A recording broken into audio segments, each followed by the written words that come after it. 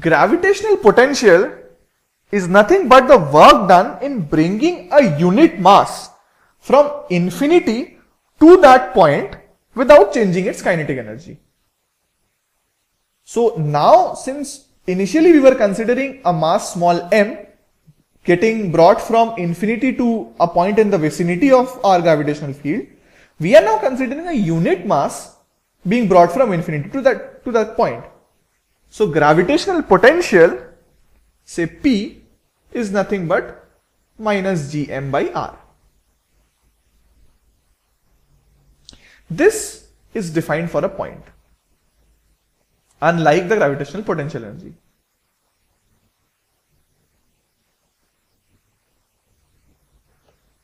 This is very similar to what we have in electricity. In electricity, we have the voltage potential. That is, at any point on a conductor, there is some potential. In the same way, in a gravitational field, we have a gravitational potential. So every point in a gravitational field will have some potential, which is defined by this. So if we have a planet like this, mass m, radius r, and we are looking at a point here, it is located at the distance of capital R dash, suppose, then the gravitational potential at this point is going to be minus gm by capital R dash. This is also a scalar quantity.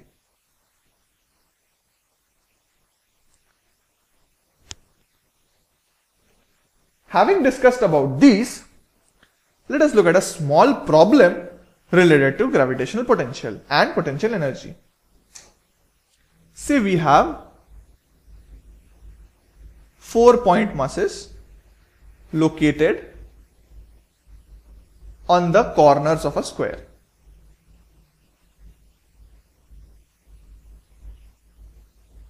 Each having a mass, say m. We need to find out the gravitational potential energy of the system. Say the side of the square is A. Now, when we are considering the gravitational potential energy of the system, we need to consider a lot of things. First, how this system was formed, and secondly, this system is now in equilibrium. How this system was formed comes from the fact that, say, we bring first mass m from infinity to the point we are considering. Because of the effect of no other things around it, we will be having zero change in our work. We will be having zero work done to do so. So let's say this is infinity, this is somewhere at infinity, and this is the point we are considering. We bring small mass m from this point to this point, and it is not surrounded by anything else. So the work done is zero.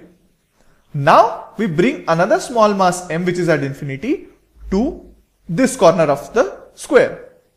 So the energy spent in doing so is nothing but minus gm m. This capital M becomes small m itself because of this, because it is coming into a gravitational field created by this small mass m. So this is gmm by this A. Now we have another small mass m. You need to bring this from infinity to another corner of the square, say here. It is now under the influence of two gravitational fields, one due to this, another due to this. So due to this, it is going to be at an energy of gmm by A. Due to this, it is going to be at a distance of root 2a. So gmm by root 2a. Now you bring another small mass from infinity to this corner of the square. Because of that, you will be facing the gravitational field of 3 such masses. Because of this, there will be a gravitational potential at this point. Because of this, there will be a gravitational potential at this point. Because of this, there will be a gravitational potential at this point. So it is under the gravitational field of 3 such masses. So because of this mass, the energy associated will be this. Because of this mass, the energy associated will be this. And because of this mass, the energy associated will be this.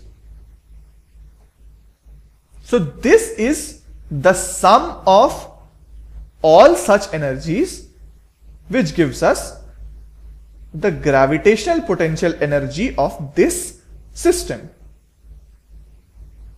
So this is common, and we have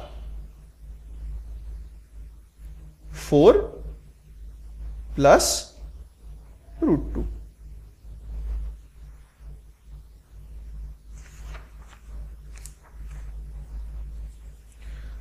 Note that this can also be solved in a simpler way. To solve it in a simpler way, we can simply look at pairs. Each pair of masses will be having some potential energy associated with it. So each pair of masses being considered, how many pairs do we have? 1, 2, 3, 4, 5 and 6. So each pair will contribute us one such term. This pair contributes us, say this pair contribute us this pair will contribute us this pair will contribute us this and this pair will contribute us these 2 points. This is how we get this.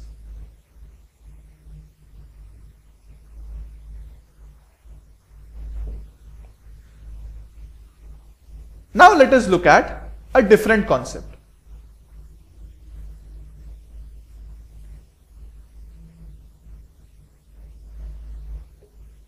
Let us look at the concept of escape speed.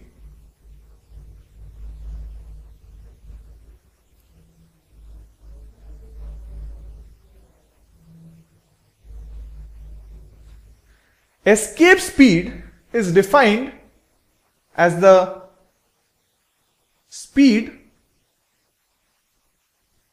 that needs to be, or this should be rather minimum speed, that needs to be attained by a point mass to leave the gravitational field it is in. So escape speed is defined for a particular gravitational field only. For this to happen, and we are considering minimum speed, what we require, if we have a field like this and we have a point mass m, what we need to do is give it some kinetic energy so that it has enough energy to leave this field and reach infinity. If that is the case, then what will really happen is the mass will go to infinity and become static, because we are talking about a minimum speed. When in a gravitational field, we have this mass having a potential energy of minus gm. Say this is the mass of, say, let us consider a planet and it is under this field, say. So this planet has a mass m, radius r. So this mass, say, is at the surface of this planet, to make things simpler. So we have potential energy due to this planet on its surface being equal to this. We additionally give it some kinetic energy so that it reaches infinity. At infinity, it is going to have zero potential energy. That is basically a fact. And because we want it to just reach infinity, we will be also having zero kinetic energy. Therefore, we have the kinetic energy getting equated to this quantity, and we have the escape speed as this. If we square this up and multiply an r here, what we see is the acceleration due to gravity.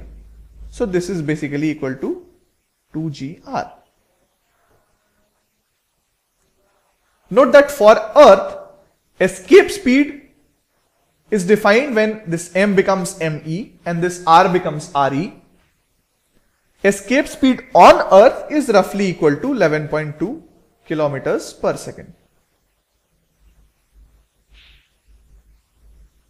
This is the general idea of escape speed. You may also have a situation where you have the mass at some height above the Earth's surface,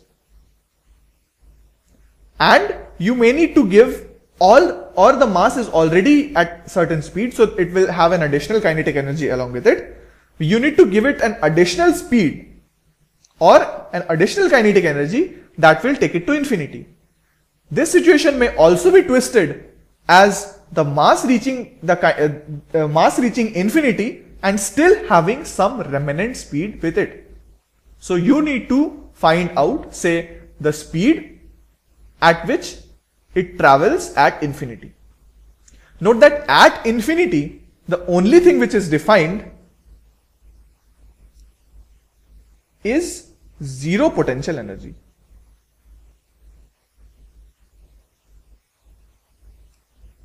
Zero kinetic energy is not a condition for a body to be at infinity. A body may have kinetic energy even though it is at infinity. So this is the concept of escape speed.